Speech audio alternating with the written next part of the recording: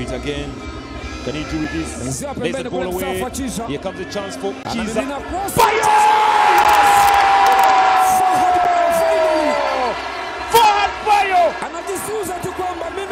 He's been waiting for that moment, Fahad Bayo.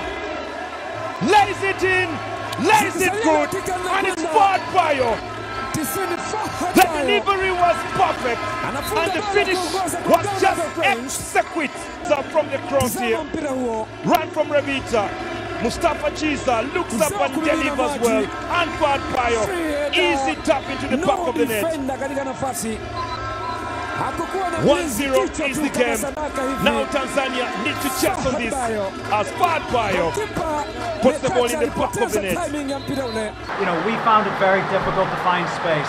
Tanzania were very disciplined. They restricted our space. We created a few chances in the first half, but you know, they didn't lose their discipline.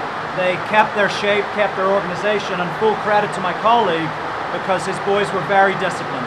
But we knew that we also had quality in the attacking positions, and that whilst we missed a couple of chances in the first half, that we would take one. We just had to be patient, and you know, it came quite near the end, but it came, and that's the most important.